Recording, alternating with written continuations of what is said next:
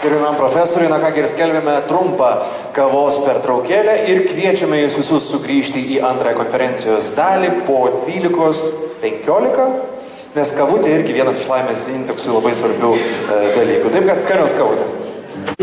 Draugiškos bendruomenės antrąją dalį.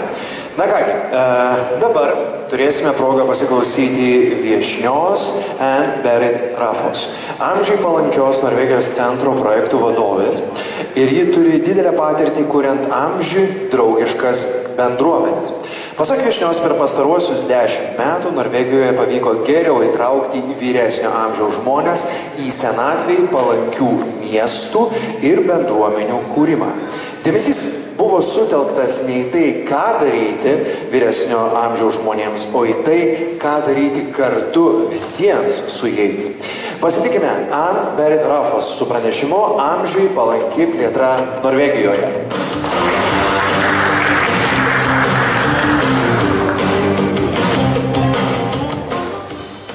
Good afternoon, everyone. It's a pleasure to be here in beautiful Vильnюs and this beautiful building as well. Thank you for inviting me. I will talk about age-friendly development in Norway. So, Norway is a country with 5.5 million inhabitants. In terms of the percentage of the population 80 years and older, it's only 8% at the moment. This was the map I was given by the ministry, so this is what I'm using. But since we have spoken about 65 plus a lot earlier today, I will say that in Norway, in less than 6 years, there will be more people over 65 than under 20. So the population is changing dramatically in Norway as well. The age-friendly journey in Norway started with 2 cities. I worked in the city of Oslo, the capital at the time. We joined the global network back in 2014, and we helped another city, Trondheim, to join in 2015. We went together and lobbied. We talked about this at conferences, at meetings, and we tried to raise awareness of the age-friendly development. And we managed to gain a lot of interest, so it was picked up at the national level. There was a strategy launched in 2016, a strategy for an age-friendly Norway. More years, more opportunities. This was followed by a national reform, a quality reform for older people in 2017-2018, a full life or your life. And this is really where we had the age-friendly agenda introduced, and this was very much the start to the centre of which I'm a part. At the moment, we have a new reform. We're very excited about this. It's community and independence live safely at home. We have 4 main areas that we'll focus on. Age-friendly communities, in terms of housing, more planning and adapting. We look at competent and independent workforce and safety for patients and support for carers. Now, the Centre has been given a special responsibility to look after the first topic, age-friendly local communities. But we're also working together with the State Housing Bank on the housing, the planning and adapting. And we'll leave the other areas to our colleagues in the Directorate. But I know that this audience today, there are representatives from different ministries. So I will say that this is a very exciting reform because it has been developed by 7 different ministries. Yes, the Ministry of Health is the main ministry responsible, but it's been developed across ministries and will be implemented across ministries. So the Centre for Norway, for an Age-Friendly Norway, we're part of the Directorate, but we're also a unit and an office in and of ourselves. At the moment, we have 7 people working in the centre. The photo is from the beautiful city of Ålesund, where we are placed. The government sometimes places different agencies in other parts of the country, so that not everything is in the capital. So we're a result of that. We try and raise awareness and knowledge about the age-friendly development. We also try and work with the individuals so that they all plan better for their old age. We have a major campaign that we call Plan a Little. It's aimed at 55 plus, and it's a lot about housing, it's about economy, it's about your time, and what to do with all these extra years we now get as pensioners. But we don't do this, you need to and you should be doing this. It's more, where would you like to live? What's important to you where you live? What services are important to you in the future? Do you live in a separate house, maybe on a hill with many stairs? Maybe just start thinking a little bit about this. And of course we get a lot of reaction because it's at 55 plus. What? I need to think about this already at 55? Yes, you need to start, keep it at the back. Do I want to live with family? Do I want to live with friends? Do I need to do something about where I live? We're hoping, with a lot of videos and articles and advice, we're hoping to make people make the decisions maybe a bit earlier, maybe before something happens and you absolutely have to move. We also work on involving older people. We have a long-standing tradition for councils for older people in Norway. It's mandatory to have a council for older people in every city and community. We have created a special training program for councils for older people. But we also want to involve older people in other arenas and settings. So it's a broad involvement of older people. We have a national network of age-friendly cities and communities. We try here to raise, again, awareness and knowledge and share examples. But it's not enough working with only cities and communities. We really need to work also with academia and businesses and organizations. So in order to do that, we've created a partnership platform. We focus very much on this cross-sectoral collaboration because we have to. This is not something that we can solve in the health and care sector alone. We really need to involve everyone. We are also the Secretariat for a Government National Council for an Age-Friendly Norway. And some of our keywords are sustainable development, inclusive design or universal design, people call it different things, and ageism. So the two levels that we try and operate at is the individual level, try and enable participation of older people, that they can contribute, and then at the systemic level to get the different organizations and businesses and cities and communities involved. So the National Network of Age-Friendly Cities and Communities, we have 230 members at the moment. The total number of cities and communities in Norway is 356. So it means we cover about 60–70% of all the cities and communities. And we have the smallest municipality with 200 inhabitants, but we also have the capital. So we have the whole range and we have the whole country. These are our main areas of focus. So we look at the outside, the outdoor environments, the universal design, the planning of these areas. We look at housing and transport. In terms of activities and inclusions, we're very much concerned about culture and volunteering and communication and co-creation. Now, when you look at this list, which is clearly influenced, and we use the WHO model and framework, what are you missing here? We're missing health and social care. And that's not because we don't work very closely with that sector, it's because we need to get all the others involved. They need to feel that it's their responsibility as well. They need to get involved. So, in order to create more awareness, but also increase the knowledge on this development, we organise a lot of activities for the network. We do webinars for the different topics, and the focus is always to have examples. We find that the cities and communities, this is what they respond best to, given that we exemplify what we mean. So if we're talking about housing, we have housing examples. If we're talking about transport, we have examples for that. But we organise webinars on a regular basis. We also do conferences. We see that travel has been reduced, especially after the pandemic, but there is still that need to meet physically. So we organise some national conferences and some regional conferences.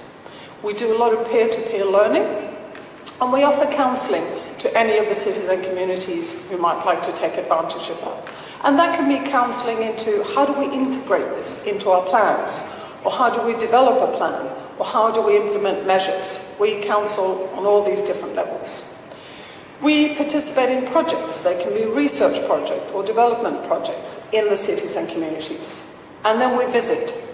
I can tell you that I travel a lot, and I've come to know my own country incredibly well. I've been to the smallest and peculiar places as well as the cities, which I love, I really do, because I really believe that you need to be on the ground. You need to hear, what questions do the older people have? What are their concerns? But also, what are the politicians' concerns? And the administration. I need to be out there to listen to this so that I can really take that back and see what we can do at national level. So we take part in local conferences or meetings, different steering committees, whatever the cities and communities invite us to, and find it useful that we can join them at. We develop tools, a lot of different handbooks and guidebooks, but also videos and things that can help the cities and communities work more age-friendly. And for the last few years, we've also, together with the cities and communities, organised Generation Games, which is exactly what it sounds like. It's the top photo there, the lovely old lady with her grandson. It's about creating activities across ages. So it's physical activity and fun.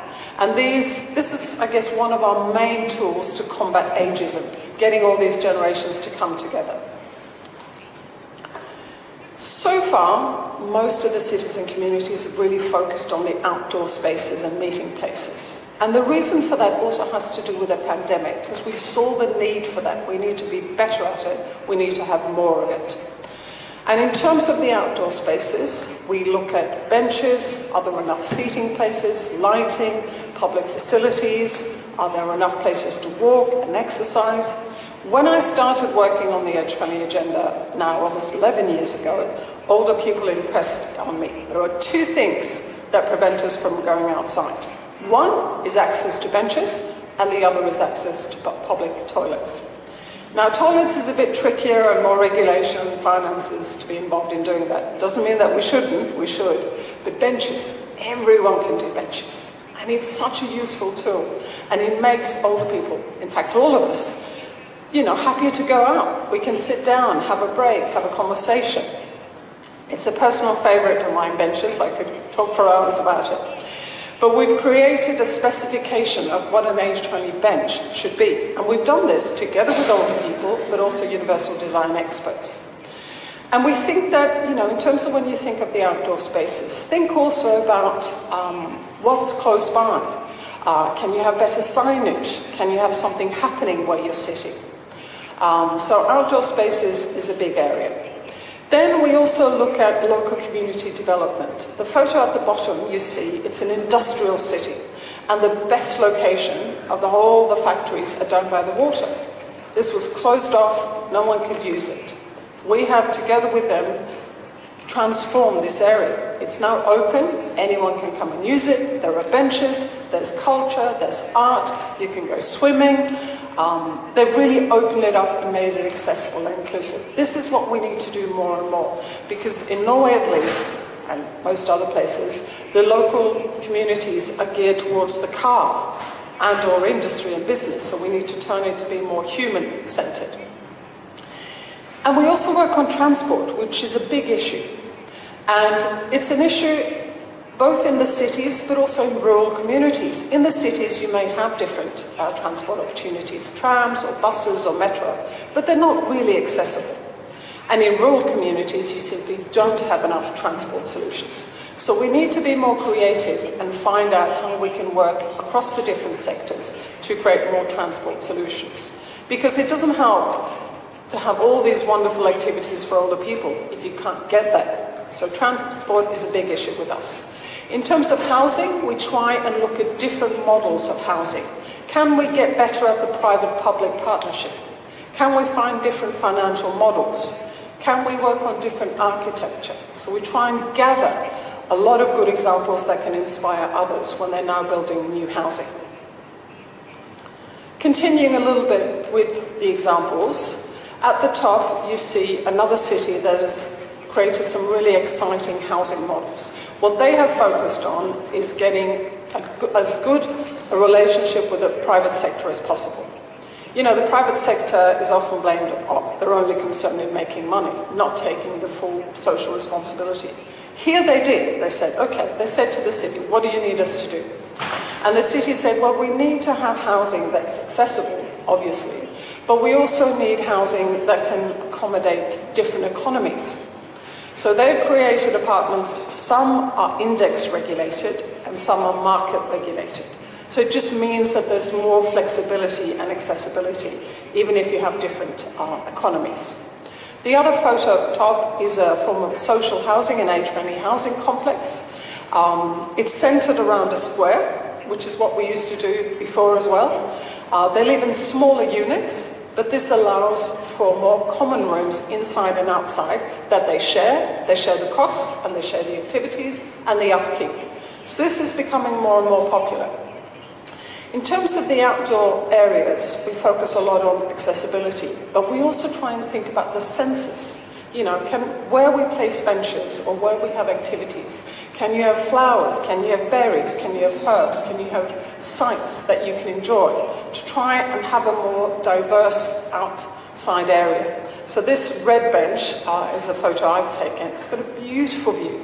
Sometimes you'll find benches that are just facing a wall or right in the forest. The intention is good, but you can think so much better. We can all do better in terms of stimulating senses and wanting us to come out. This is really what cities and communities want to do as well, stimulate so that you want to come out, you feel included, you feel welcomed. There's something that makes you come out. Maybe there's a storytelling by the benches, something is happening. Now, co-creation, so involving older people in the different processes and strategies and work, is so important. And I tell the cities and communities, this is perhaps the most important investment that you make. You need to involve the people who are going to use your outdoor spaces or come to the activities you create or live in the houses that you build.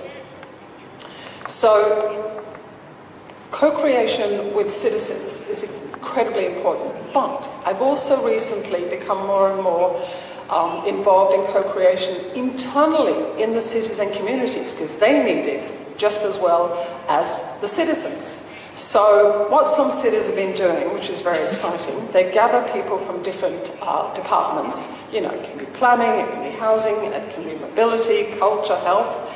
So they come together and then they create a common understanding. What is the age-friendly agenda? What is this cross-sectorial collaboration? And one city, for example, that was very creative, the project manager there created 3 routes in the city that all the people at the meeting had to experience. But the way they had to experience it was with glasses, simulating what your sight is going to be when you get older, different things on your arms and your legs, simulating the stiffness that you might have when you get older, or walkers or wheelchair. Now, I will say the people at the meeting looked slightly terrified when she told them this, but they all did it. And I have to say, I think they felt confident before, because this is a city who's won prizes for universal design. So they thought, no, this would be fine, this would be good. It wasn't. They tried to use the benches. They couldn't get down, they couldn't get up. Lighting was not good, and signs, and they were all a bit embarrassed at the end, saying, okay, we need to go back. This is not good enough. We need to do something. So I love this approach of also trying to raise awareness within the cities of communities. What is this really going to be like? Now, the way you can do this, of course, varies a lot. We have a long-standing tradition of town hall meetings. So you gather a lot of people together, maybe at the start of a political period or the start of a project. It's still a good way of having a lot of people come together to get information, but it's not perhaps the most interactive way. And you'll find the same people raising their hands and always asking questions or being critical. So you need to have different ways of involving older people. So maybe you have smaller meetings, maybe you have conferences or workshops, maybe you go out also with older people and experience what is it like to go outside and be outside both during daytime and nighttime. This is probably my favorite way of co-creation, because you get tactile, hands-on experiences. Questionnaires were used a lot in the pandemic, obviously, because we couldn't meet, but has continued to be popular, because you may then, in questionnaires, reach the younger part of the population. And we want to reach the whole population. We want to reach people who are getting older tomorrow, and we want to reach people who are older today, so that we get the full picture. I think the main thing is that you try different methods so that you get as good an insight as possible into what are the local needs and the local wishes, and you get the best local solutions as well. Because we also know that what might be right or important in one city may not be the most important thing in the neighbouring city or another city. So you need to get this local insight. Now, with the age-friendly work, we always try and look at the current government, because we have changes of government, we all do, local and national. So you also always need to look at what is at the top of the agenda for the current government. And our government at the moment is very much on the sustainable development agenda and digitalisation. So we try and link age-friendly up to these policies. We've developed a number of tools. This is a handbook I developed together with communities. It's very practical. It talks about the different topics, it talks about solutions, examples and checklists. It also has a roadmap that you can use in order to learn about how you organise this work, who should be involved, what milestones can you have, the structure of it. The Norwegian Association of Architects has created this handbook, which is more about the social development, community development, but it complements the other handbook really well. Recently, we've developed this handbook, which is all about meeting spaces and outdoor places. And this is one of my favorites because all these initiatives that we've collected from all around the country, we also did a series of webinars, 4 webinars on these topics. They've all come into fruition because of co-creation. So older people in particular have been able to have their say, what's important to us. We want a place for swimming, or we want a hiking trail, or we want a fishing spot. Whatever, these initiatives have come to life due to co-creation. So we work at national level, we have a big national network, but in recent years we also see that there's been a lot of regional networks. So communities coming together regionally to work, which I find is really good. You can have more local collaboration that way. We also look very much to the Nordic network and to the global network for inspiration and learning. So the rationale that we use, and we use for the cities and communities as well, is that by working on the age-friendly agenda, by implementing age-friendly initiatives, you may be able to reduce the pressure and the costs and need for health and social care services. Also, it's a big contributor to the social sustainable development agenda. And we get asked a lot, what is age-friendly? Why don't we say generation-friendly or human-friendly, or isn't universal design enough? That's good for everyone. But age-friendly is a fantastic approach, and it has its roots in the demographic change, make no mistake. But what you do is good for all ages, and that's so important to keep in mind. Lastly, I just want to remind you that it's important to involve older people, involve the different sectors, support anyone who wants to work with the age-friendly agenda, make it relevant to different policies and strategies. Be careful of the language you use as well, so that it's a positive, inclusive language about getting older people. That way you can also create ownership, that we all want to contribute to society where we can look forward to getting older. And that's where I hope we'll get. Thank you.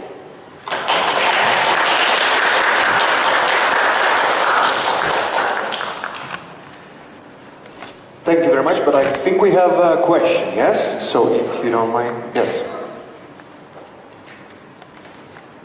Прошу микрофон, аж досі.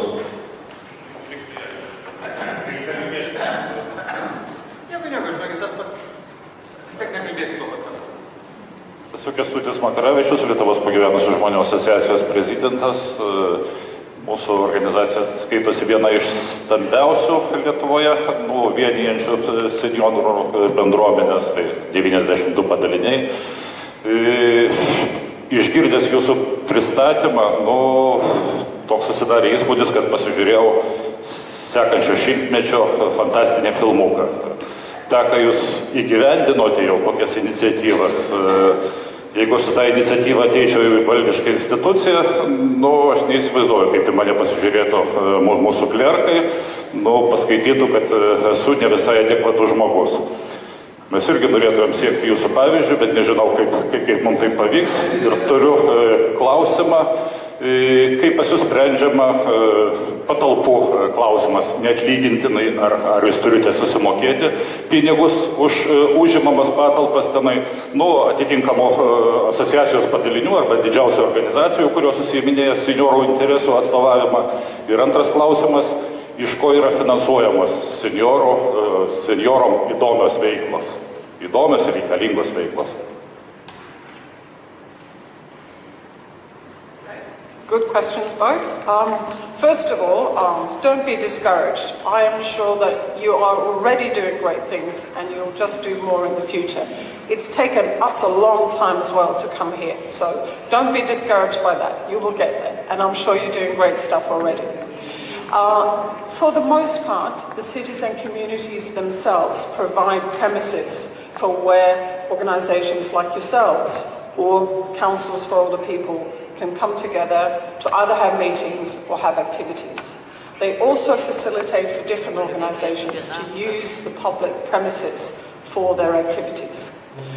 Some organizations, member organizations, might have some funding of their own, so they might then have some buildings and facilities and premises where they can do this.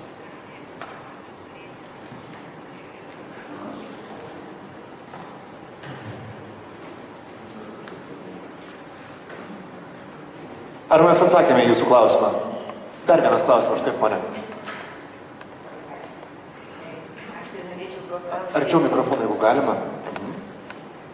Norėčiau paklausti dėl finansavimo. Kaip vyksta tų bendruomenių finansavimas, kokia sistema yra? Dėkui. And when you say funding, do you mean in general, or for activities for older people, or? Yes. So funding comes from taxation, largely. So the citizen communities taxate their inhabitants, so that's where the main source of income comes from. And of course, property tax, different sorts of taxes also for businesses. That's how we then provide the services, if they're health and care services or any other service. No, that was not your question. I think she needs the microphone again. Norėčiau tiksliau, kaip skirstomi pinigai, kokiais principais organizacijom, kurios dalyvauja šituose aktyvities. Veiklose.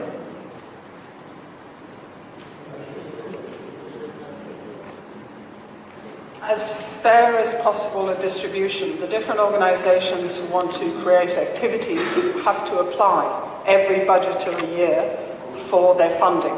So then they have to outline what activities they have, and they apply to the public authorities for funding. Mūsų valstybinės institucijos įsitikinusios, kad jos geriau žino, ko reikia senioram ir ko jie nori, dėl to jie nuleidžia mums savo kokias tai programas, jau patikslinę, kaip jie įsivaizduoja. Deja, jie nesitarė su mūsų seniorų organizacijom ir niekad dar nebuvo taip įvykę, kad mes išreiškę savo iniciatyvą, o ministerijos ten arba kitos institucijos būtent pagal mūsų pageidavimus sukurtų kokį tai projektą ir skirtų tam finansavimą. Kaip pas jūs sprendžiame šitie klausimai? Turbūt pagrindinis klausimas, jeigu galima, aš truputį sukonkretinsiu, kaip vyksta dialogas tarp seniorų ir vyriausybinių organizacijų, kurios priima sprendimą, ką finansuoti, o ko nefinansuoti.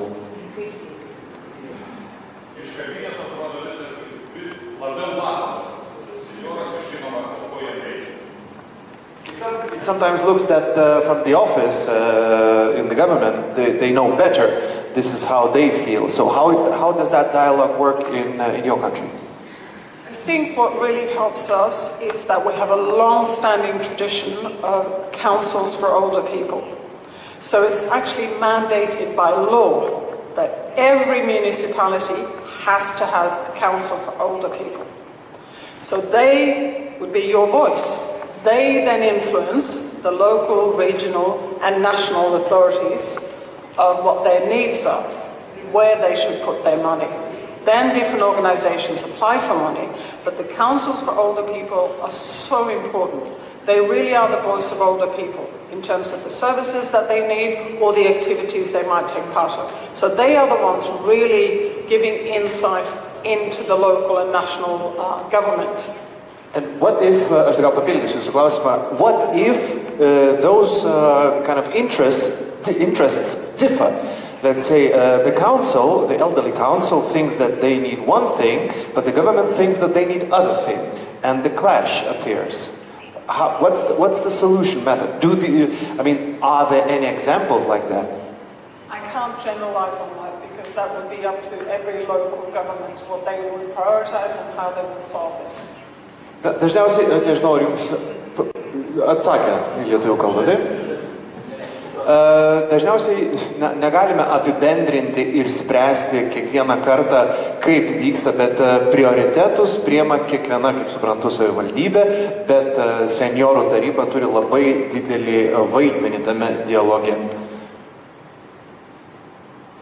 Ar dar turime klausimą? Taip, jas.